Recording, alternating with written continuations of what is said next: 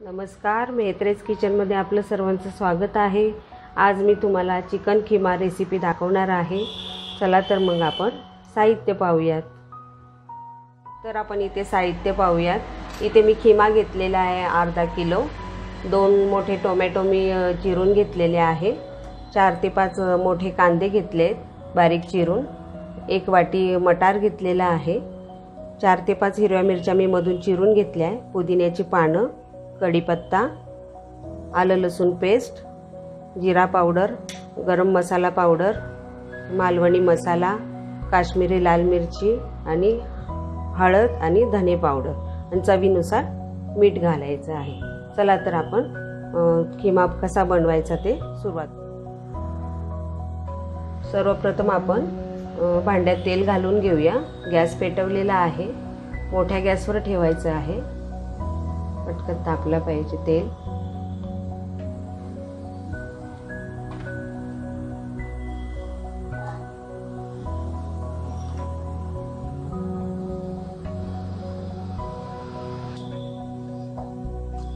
यामध्ये आपण कढीपत्ता घालून घेऊयात। हा ताजा कढीपत्ता आहे। मी माझ्या घरातल्या बागेच्या कुंडीमध्ये लावलेला आहे। तोच घेतलाय फ्रेश। आणि आपण आता कांदा घालून घेऊया। याला कांदा भरपूर लागतो आणि हा छान आपण परतून घेऊया गुलाबी रंगावर।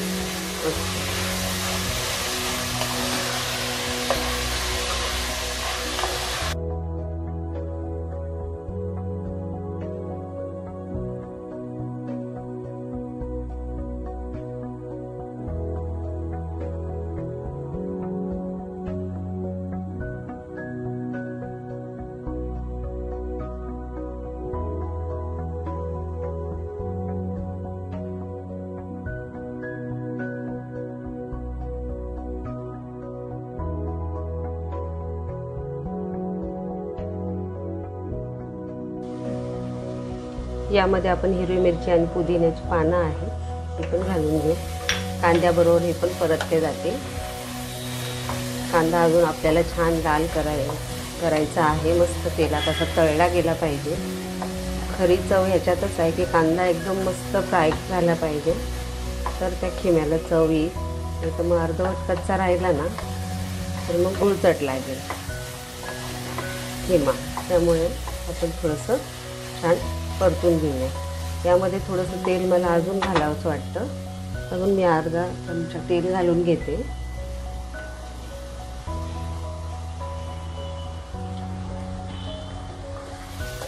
पहिली सुरुवात कांद्याचीच असते। कांदा भाजायला थोडा जास्त वेळ लागतो आणि त्याचीच खरी मेहनत आहे। बाकी नंतर खिमा तयार व्हायला जास्त वेळ लागत नाही।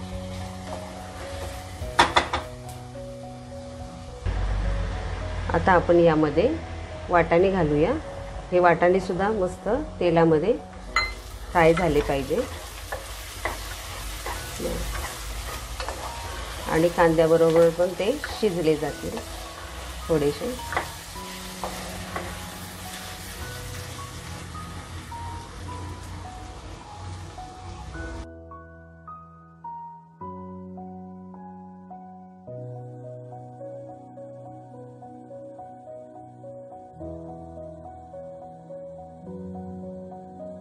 आता आपण यामध्ये आलं लसूण पेस्ट आहे ती घालून घेऊ आणि परतून घेऊया।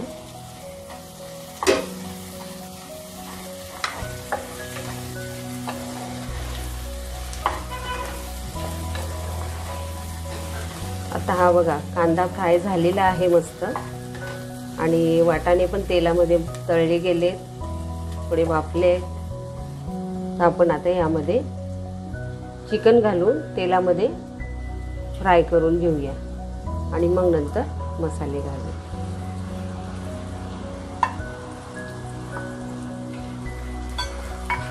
थोडंसं तेलामध्ये परतून घेतलं ना छान चव येते। टोमॅटो नंतर घालते। टोमॅटो नंतर घातल्यामुळे मग आपल्याला थोडंसं शिजण्यासाठी पाणी लागतं, तर त्या टोमॅटोला पाणी सुटतं, म्हणून मी लगेच टोमॅटो घालत नाही. हे बघा किती सुंदर दिसते. चिकनमध्ये हिरवे हिरवे वाटाणे सुरेख दिसत आहे. थोडं आपण एक अर्धा मिनिट झाकण ठेवू. आता आपण परत एकदा छान हलवून घेऊया. हे बघा मस्त भाजल्यासारखा झाला आहे खिमा. आता आपण यामध्ये मसाले घालून घेऊया.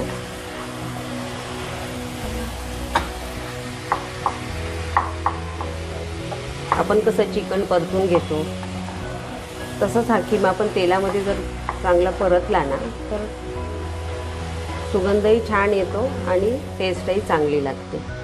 तर आपण आता हे मसाले मी सांगितल्याप्रमाणे आहेत हे आपण सर्व आता घालून घेऊ.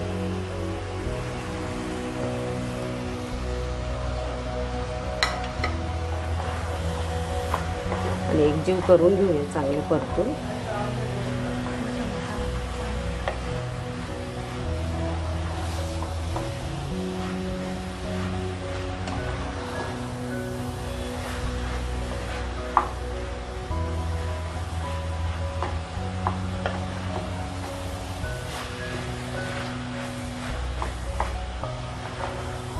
हे बघा मस्त.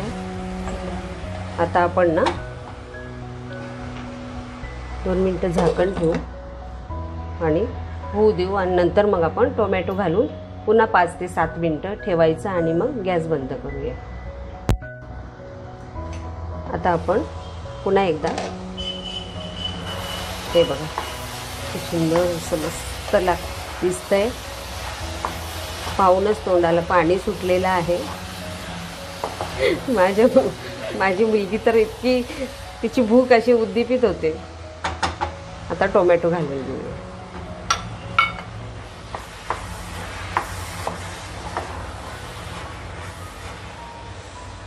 तसंच आपण आता चवीनुसार मीठ घालणार आहोत.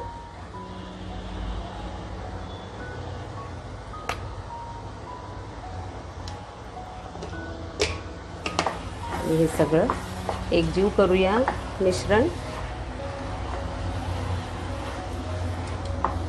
आणि आपण आता हे 5 ते 7 मिनिटं, कारण की टोमॅटो मी बारीक चिरून घेतले होते, आता ते टोमॅटो ह्याच्यामध्ये विरघळून जातील. बारीक गॅसवर ठेवूया. आता खूप मोठा गॅस नाही, बारीक करायचा आणि झाकण ठेवून द्यायचं आणि 7 मिनिटं गॅस बारीक करून ठेवायचा. घेऊ आणि थोडंसं हलवून घेऊया. हे बघा आपण कुठल्याही प्रकारे पाणी टाकलेलं नाही आहे, टोमॅटोलाच पाणी सुटलेलं आहे आणि टोमॅटो चांगले विरघळले गेले यामध्ये. असं सगळं पुन्हा एकदा हलवून आपण झाकण ठेवून देऊ. पुन्हा 5 मिनिटं ठेवूया. हे बघा मस्त तयार झालेला आहे खिमा. आपण पाहू शकता. चिकन शिजायला काही जास्त वेळ लागत नाही, त्याच्यामुळे 5 ते 7 मिनिटामध्ये हे वाफला गेलेला आहे. आधी पण आपण परतून घेतला होता, त्याच्यामुळे त्याला काही वेळ लागला नाही. हे बघा अशा प्रकारे हा तयार झालेला आहे. तुम्ही बनवून बघा आणि कमेंटमध्ये मला कळवा.